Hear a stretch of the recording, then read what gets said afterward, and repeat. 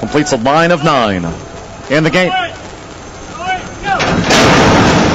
Away and running. Canali breaks first. United Freedom showing speed. Gino Massetti with the red cap, and Broad Spectrum, that odds-on gamble right there too, racing up the backstretch. It's Canali taking in hand to lead United Freedom. Broad Spectrum and Slew Slayer now adding fuel to the fire. That bodes well from Gino Massetti, well up to this pace, running in 5th with under 5 to go.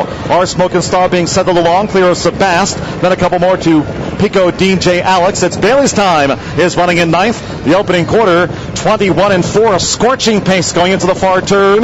Canali and Broad Spectrum, those two locking horns, and Slew Slayer being driven there by Early in 3rd. United Freedom within range 4th. Gino Massetti 5th. Still 3.5 lengths back to our Smoken Star Sebast. Pico DJ Alex gets a backhander. It's Bailey's Time is last at the quarter pole. Canali leads, and Broad Spectrum is being pulled up. Broad Spectrum being eased out of it as they turn for home, and it's Canali in front.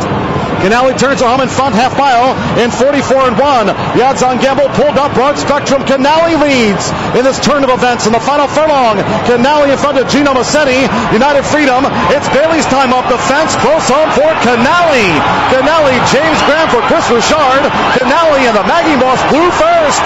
Canali scores at 17-1. It's Bailey's Time second. Gino Massetti lost place late. A 3-way go for 4th between our Smoken Star, Sebast, and United Freedom.